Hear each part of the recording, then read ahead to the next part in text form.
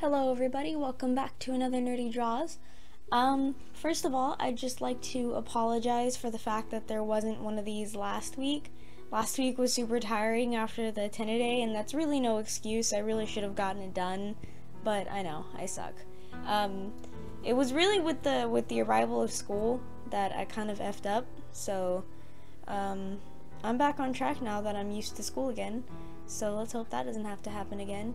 Now we're just waiting for summer vacation so we can have a good time. So for this speed paint, I'm drawing the Firekeeper from Dark Souls 3. This isn't a character I know, so I can't really elaborate much on the game she's from or the character that she is. I actually got this recommendation from my boyfriend, so shout out to my boyfriend for giving me this character to draw. So I drew this character, yeah. I definitely drew her. Look at that, drawing her right now. Anyways, this one was actually kind of a little difficult to draw, but it was really fun to draw. Like, I've never really done realistic hair before. I actually usually avoid that, and it's usually like the last thing I do because it's so difficult for me and I don't really know how to use it. But I actually looked up a tutorial this time and was like, whoa, this is actually surprisingly decent. And I didn't do very good on it because this is my first try, but like I did better than I've done on other videos, so like that's always a plus.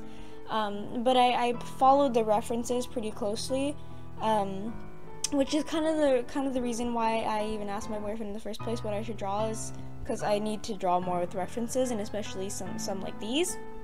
So this character was not anime looking, she's not flat, so I can't draw her with flat colors. So I kind of had to go all in on this and try to make it a little bit more realistic, and hopefully a little bit more realistic than the past videos I've done, because those I feel like have been kind of failed attempts at realism. So I hope this one's at least a little bit better. Also, I would like to just announce that I have put up social media pages, and I now have a store and a Patreon. So the store is going to be selling with fan arts. Fan arts is just going to be sold as posters. That's not going to be put on anything. But any original works that I have, those are going on like shirts and stuff, which I have a drawing coming up right now that I just posted on my Patreon. The drawing itself is for Patreon users only, but to get it on the shirt is obviously not only for Patreon users. I'll have a link to both the store and the Patreon in the description below if you would like to help me out a little bit on there, even though there's only like I think 6 people entirely that watch my videos. But you know, maybe one day I'll have a little bit more than 6 viewers, and maybe one day I'll have lots of followers on Patreon, and I'll actually be able to make a living off of art, because that just sounds like a good time, you know? Sounds like a great time. But I mostly opened up the Patreon and the store envy because I'm trying to kind of get a head start with crap like that. I don't want to be out of high school and then be struggling, which I absolutely will be, because, you know, artists being struggling, because they always are. Nobody ever appreciates art for what it is. But I'm trying to get a little bit of a head start on that, just so I can maybe be at a better place sooner than most. That's really hopeful thinking, I know, but I'm trying my best. Anyways, so I have those open. Right now I think I have like 3 products on the store envy, and then I have on my Patreon, I have really nothing there because nobody has subscribed to me yet. So as soon as I actually get like patrons and stuff, I'll actually start posting, because what's the point of posting things if you have no actual patrons? You're kind of just giving rewards to nobody. So that's what I'm gonna do. I'm gonna wait, and there's tears and everything. Not like tears as in like crying tears, but like tears as in like cake tears, something like that. I don't know if that's a good way to explain it. But anyways, what was I gonna say? I was gonna say something specific. Oh, I have the music description in the music link in the description below, which I highly recommend listening to, because this was a great song. It was a really good piano cover. I'm glad I had to actually look that up, because it ended up being up really nice. So that's going to be in the description and not in the end credits, so that I could have, when I make the end credits, I don't have to change the music every time, and it cuts down a lot of time on editing these videos once I'm done, which is good because I'm usually stuck editing these videos at like 9 o'clock at night, and then they take like an hour to export and then an hour to upload to YouTube, and I can't exactly leave my computer just hanging in that time. So I'm trying to make the process a little bit quicker so that I don't have to spend so much time on editing and exporting and uploading. These lips, I actually wasn't very happy with these lips. Like, of everything that I drew in here, I was kind of happy with the hair, but with the lips, I didn't seem like I drew those right. Like, they almost seemed too light or something. But, so those are kind of bothering me for a little while, actually. And with this drawing, I actually tried to, like, overlay the clothes where I was going to put it over, and then I realized how much of a dilemma that was. It was a big dilemma. No fun. So I ended up having to actually erase a lot of the layers that I had, like the neck layer right there. I had to erase that. Just a question for you guys. Does this look at all like the Firekeeper? Because I feel like I tried my best and it didn't actually go very well.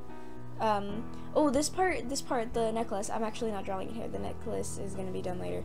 But, drawing the necklace, you'll see later on, was actually, it was one of my first times actually drawing metal. And so I gotta be honest, when I'm drawing stuff like that, you don't realize how much you don't draw and how much you don't know how to draw until you've done, leaning back towards the 10-a-day challenge, until you've done the 10-a-day challenge, because I drew a bunch of things that I've never really drawn before, and I realized how many things I've never drawn before, because you'll see artists that are going in there like drawing things and they'll be like, oh yeah, I've done this before, that's so fun, but really the only thing I've ever drawn is buildings. Everything else I had never drawn before, so I'm trying to kind of get a little more experience with objects. So hopefully this necklace turned out good. You'll see that in the end though, so you guys can critique me on that and see how I actually did. The clothing I think I got a little lazy on, but I did figure out that if I use watercolor on it, it looked a little bit natural. So it's, oh crap, I think I forgot to add the border to that. I'm literally pointing out all my flaws so you guys can just judge me. Like, I feel like if I didn't point these out, you guys would have been like, oh yeah, just cool drawing, you know, whatever. But I have this mighty need to point out literally everything that I do wrong. But oh well, whatever. It's a good time. This part was really difficult. This part, because I didn't really know what I was doing, and so I had to keep referring to the reference, and even then I didn't even use the reference to the fullest extent. I just kind of put dots everywhere. But I'm not, see right here, that's where I effed up. I'm not good at metal, and I've never really done metal before, especially intricate masks like this, and I didn't want to spend hours and hours and hours doing this, so I kind of had to find a way to simplify it without making it ugly and not look like metal. So hopefully I did good on that. I learned where to put the shines, and that's always nice. I don't think I was supposed to use brown though. Also, how do you guys think of the lighting? I tried to make a lighting element. Anything further from the left side is like a dark brownish kind of color, and then anything closer to the lighter side is like a pinkish color, because it's supposed to be like a lighter color right there. Also, which is, by the way, shout out to Turquoise Tea for literally putting up a tutorial just for me, because I'm so inept at color theory and shading and everything that she had to actually make a tutorial just for me. And then I think she actually posted that, so check out her Tumblr, por favor. This part was actually kind of fun. It was weird, but it was fun. Also, I think I do a background in this at some point, which actually, see, this is where I think I was going to do the background, but then I realized I forgot to do the necklace. And here it is, the necklace, me doing that super radical necklace that is actually probably just decent at best. I hope you're proud of me, boyfriend. I hope I did justice to this character, which I absolutely did not. Whoops, sorry about that. Hey, I think I'm almost done. Oh no, this is just me filling a necklace. This part was actually really fun because it came out like I wanted it to, and I thought it wouldn't, but it actually did, and that was pretty nice. So we're nearing the end of the video, guys.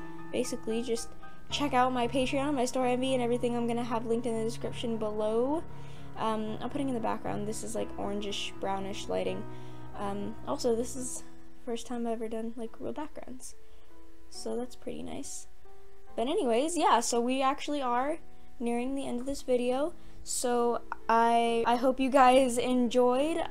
If you'd like to see me draw something, put it down in the comment section below. Thank you all for watching. Bye!